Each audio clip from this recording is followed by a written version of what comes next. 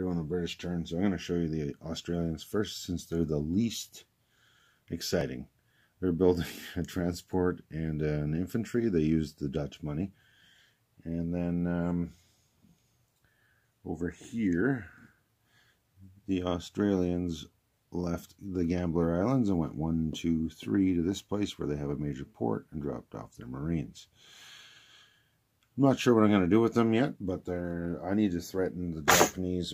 I need to threaten this Japanese fleet. This entire stack here, plus all this, is all together in one spot. The only thing that's not there is that one destroyer. So I need to give them a reason to come out, and hopefully the Americans can get closer with that fleet. All right, British in the FAC, what have they done? Well, not much. They built an infantry, they built another Gurkha, and they built a colonial. It's not much of a block, but it is jungle, and these tanks attack at 2, and the infantry attacks at 1. I mean, the Japanese do have an air force that's a little bit incredible. They got 4 tacticals and 4 fighters that can get involved anywhere. So, we'll see what happens. Although, the British do have I believe they have an air base in here. They don't have an air base. Oh my goodness. I guess they can't scramble those 4 fighters out of there. I thought they had one. Oh man, I would have built them one if I'd known. Anyway, it's a little late for that now. So, yeah. They're just defending there. Non-combat moves have moved 2 infantry and 2 tanks from Eastern Egypt into Western Egypt, and they're just sitting there. That's as far as I can go because it's desert, so I can't move 2 and I can't blitz or any of that silliness. So we'll see what happens there. Up here, I might as well show you my build first. I'm building 5 tanks and an infantry, and then I have non-combat moved 1 infantry down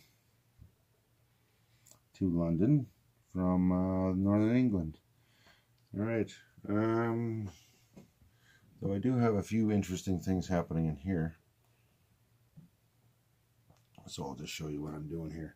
We're going to strategic bomb this factory here with the Strat bomber that came out of Normandy. It's moved to 1, 2, 3, and it still has, I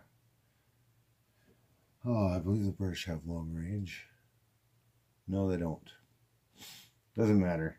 It's coming out of an air base, so it's moved 3, and it can move 6 without the air base, so it'll come back to Paris, which has been liberated by the British. All the forces that were in here have moved into Paris, as well as 2 infantry that were over here. We've non-combat moved 2 tanks across the Channel Port here. We've attacked Belgium with 4 infantry that were in Picardy, and 2 Marines that have wandered across the waves here from London, and we're bringing in a fighter against the 1 infantry.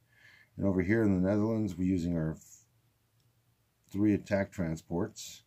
We brought 3 tanks and 3 infantry into the Netherlands versus 1 infantry.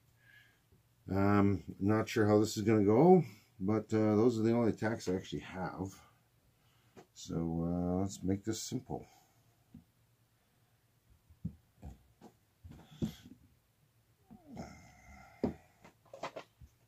Alright.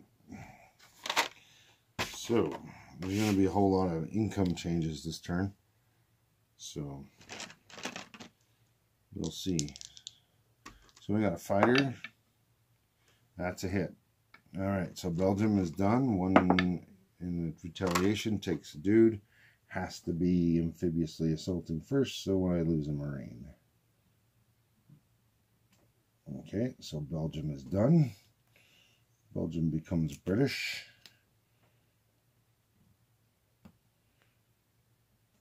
Alright, so Britain goes up 2 for Belgium. But at the same time, Britain's going to go down 1, 2, 3 here. So, because it all goes French. So I need to remember that. So far I'm up 2. And now let's do the landing up there. So roll 3 tanks at 6. And we've got a 5 and 2 9s. So let's roll 1 defense back, and it missed. There we go.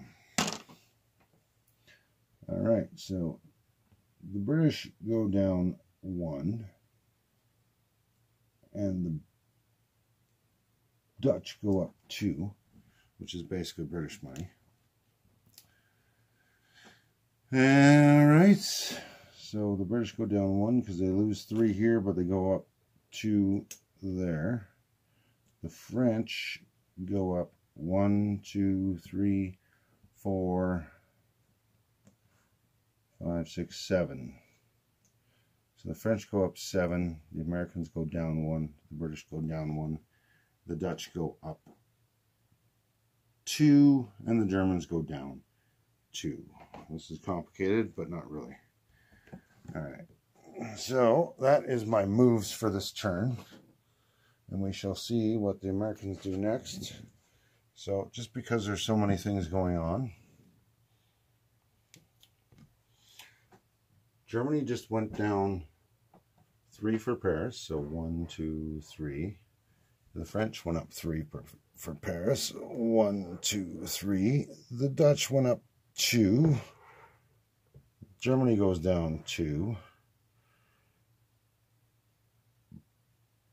Britain goes up 2, but they go down 3, so they actually go down 1, which goes to, and those 3 go 1, 2, 3, and then Germany goes down 2 for those Belgium.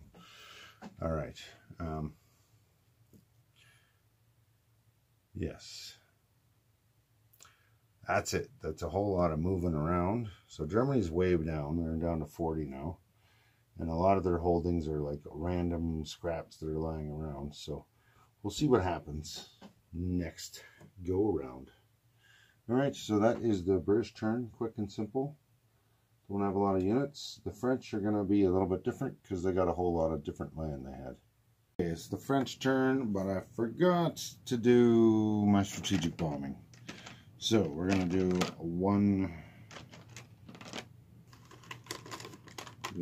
defensive built-in anti-aircraft, and we're going to do 2d6 damage, and we're going to do that in Western Germany, and that's brutal. So that's 10 and 2. So I've lost my strategic bomber. The Germans had an option to scramble. I just forgot about it, and that's okay. And now the factory gets 10 damage in Western Germany, but I've lost a $12 unit, so that sucks for me. But I think, to be honest, Germany is going to hurt more because it can't build any units in that factory until it repairs some damage. Let's just leave that sitting right there then. It's a little hard to show what's going on. All right, so now the French finally get a tech roll, almost, because their major factory, I spent their $3 in the bank to remove 3 damage, so they only have 1 left. The rules say they get 4 free militia that they can place in Paris or its surrounding land zones, and I just put them all in Paris because why not? That is where their money is based again. That is their capital. So yeah, and I've taken all the free French roundels off. I honestly don't normally do that. Normally I just leave it regularly French because it's so much easier. You're just putting them on and taking them off. Like, why? It's easy enough to tell that that's the French. Anyhow, what have we done? We have built those there, repaired 3 damage, still 1 left. Alright, and then over here, we have moved from this location 1, 2 with the tank, and only 1 with 2 infantry. We're moving them up that way. That's where the threats are. And the Marines that were sitting in, I just got to I got too much Navy in the ocean here. I had Marines sitting in the Eritrea here. They have just been launched up into Transjordan, same sea zone. So that's where they've gone. I was thinking about bringing my Navy in here, but there's too many Axis Navy. Why just throw it away for no reason? So we did not. Although I could bring the sub in, so let's do that. 1, 2. Let's convoy the Italians for $1. Why not? Why not? Now, Italy does not have radar or advanced anti-submarine warfare. So that should be an easy roll. I don't know if you guys care to see it, but I'm just going to do it.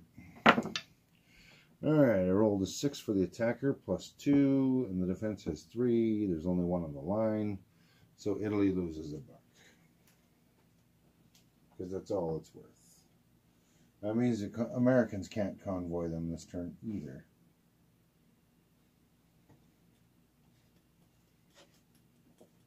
There's no benefit to it.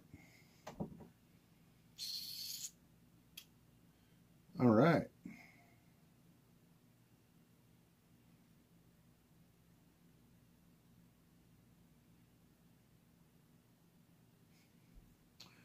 So that is the French turn. So France collects $10, plus they get their bonus for Eastern Egypt being Allied possessed. So they got an extra $1 for that. So they collect 11.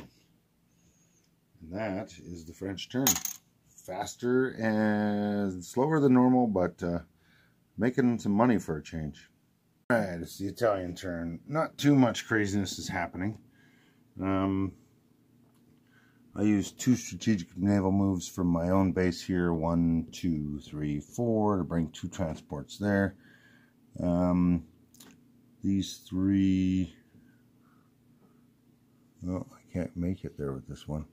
Never mind.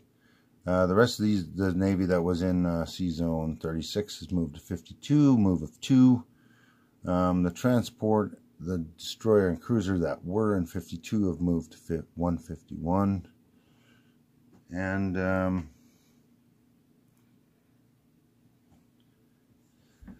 the transport, cruiser, and destroyer that were in 151 have come down to 81.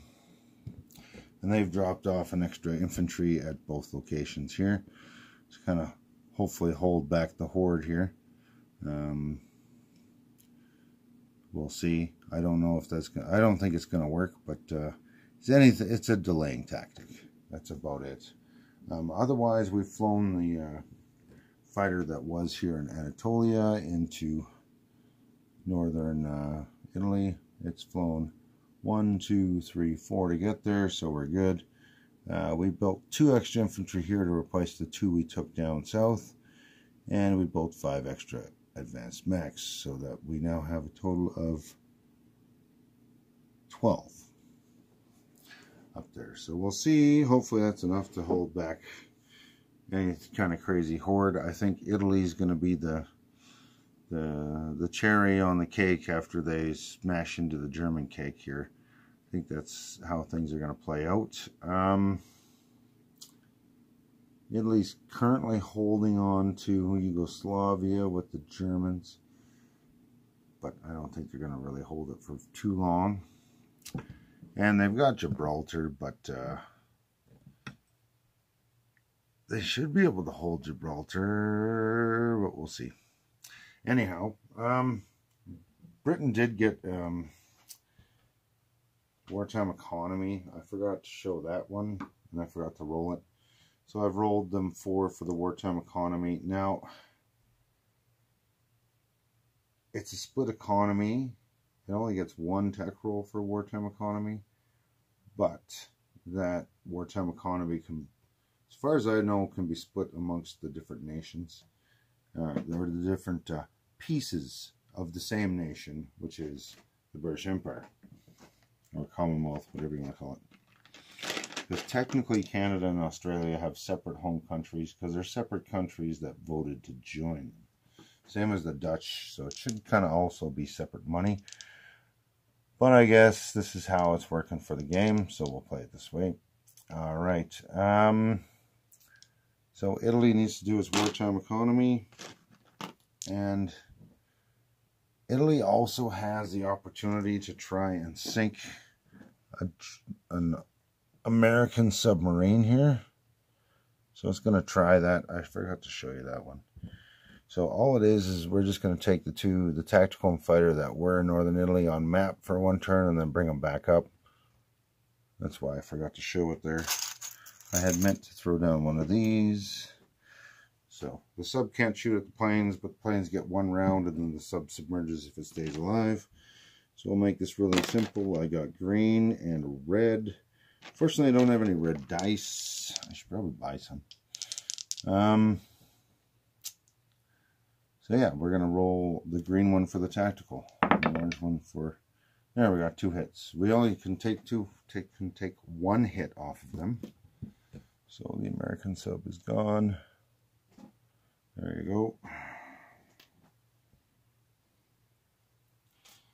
A coastal sub. I'm sure the Americans are going to be very upset about that. But I might want to move my Navy in there. So, all right. And then the only thing left to do with Italy is its wartime economy, which we'll do right now. They collect 14 plus 4 for their bonuses. And Italy's never going to go away. That's an 11, a 5 and a 6. Italy is not going to leave. There's a bane in everybody's existence. So Italy gains another $11. So it went from 18 to 19.29. Almost 30 bucks for Italy next turn. And it's got 2 major factories, so we shall see what it builds. And that is the Italian turn. Next one is the Americans. So yeah, Italy did lose $1 from the French convoy. So I took that out of the 27 they had to bring them down to 26. Now they're at 30 something. I can't remember what I said. 29, something like that. It's crazy. It's nuts. Anyway, that's Italy. Okay, it's my American turn. So let's show you what I did here. All my builds got placed on the other side except for the fighter I lend-lease to the French. So we took everything that's here except for the destroyers, and this cruiser came from the US, brought 4 extra infantry to here. The cruiser that was in 24 has moved 2 down to here to join this stuff here. Alright, now it gets complicated. So we just did some reinforcing here. We flew a medium from British Midlands to Paris. We lend-leased a fighter to Picardy. I can pick whichever port, I guess, so I picked that one because it's where the units are. And it can't scramble, but it's good enough. It's at least protected. The Americans brought 4 infantry and 2 marines from Portugal. They dropped those off in Picardy. They walked 3 infantry into the Netherlands to join the British. They drove a light tank 2 into the Netherlands, and they used the transport that was already here to move 2 elite marines there and rail the other 4 to the Netherlands. So they railed a total of 6 there, plus moved a tank. So I didn't actually attack anything this turn on this side. That's all I've done. So that is it. So there's only 4 infantry in America, but nothing else is in range, so I'm not too worried about that at the moment. All right, now on this side, some interesting developments occurred. We placed a militia here in the Carolines. That way we can scoop up all these Marines. We split our fleet into 2 cards. The Hawaiian fleet has come to New Britain here. Everything, there was no transports, everything moved 3, but with the port it moves 4. Same with this stack here, because they got fast battleships, and they've upgraded fleet carriers, so they move at 3 instead of 2 now, which is beautiful. So this is the 2 fast battleships, 2 fleet carriers, 2 heavy cruisers, and 2 destroyers has joined the British. And then the other one there is 4 battleships, 3 cruisers, 3 destroyers, and 2 fleet carriers. And then our build, the rest of it, was up here. We've built 6 transports in 2 stacks, so I can split them up if need be. 3 destroyers and 2 elite marines to go with the one that was already there in San Francisco. So that should give me the ability to transport 12 units. I got 4 over there. And I got another, we got 4, 5, 6, 7, 8 here. So that should work for now anyway. I might have to build a shuck. That's why I built 2 stacks of 3. That does give the Japanese the ability to build militia cheaper in its homeland. Right now, Japan isn't too worried about that. They're making $70-some they can spend next turn. And their entire fleet is all parked right here, which is in range of both of these fleets. I wasn't sure if I should combine them or not, but I know if I combine them, I would for sure get hit. If I split them up, maybe I won't. And my thoughts with Japan is Japan was really focused on beating down India. If it can do that, it's a victory point right here. Which, you know, doesn't seem like much, but if you can take that one, the odds of the Americans coming back to take that, along with Nanking and Tokyo, that's 3 points automatically.